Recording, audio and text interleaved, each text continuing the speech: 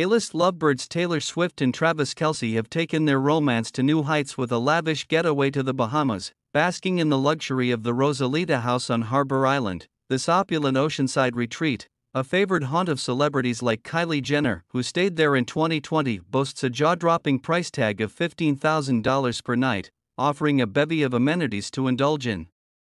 With 6 bedrooms accommodating up to 12 guests, features include a pool, sprawling terraces, lush gardens, and a fully equipped gym. Rosalita is a stunning, palatial, beachfront villa in Harbor Island, a paradisal strip of beach northeast of Eleuthera, where cars are forbidden and the sands are pink.